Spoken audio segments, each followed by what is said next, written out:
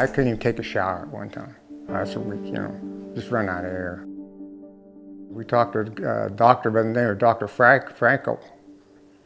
And he said, you know how bad your lungs are? I walked in there and I says, no, not really. And he said, well, you're in bad shape, you know. I said, how long I got to live? And he said, maybe 6 months.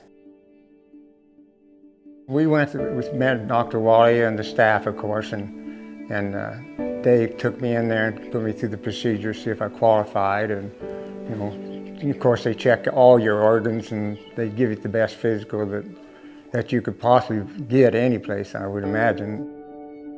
I say that they'll fix you if you'll give your body to them.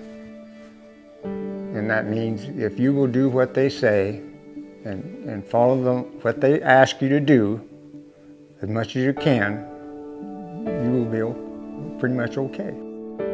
Good. Yeah.